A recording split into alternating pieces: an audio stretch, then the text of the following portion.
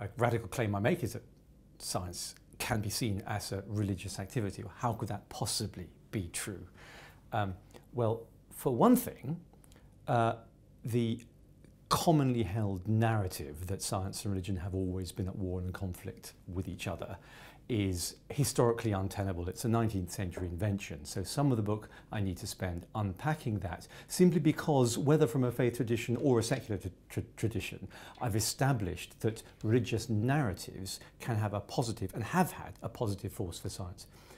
The other reason, though, that it's a religious activity is to do with what religion means. Re legio means I join together that which was torn asunder. And what I think science is for, and there are 300 pages in Faith and Wisdom of Science explain why, is science is about reconnecting human beings to the natural physical world in which we swim and live and have our being, but from which, for whatever reason, we've become disconnected.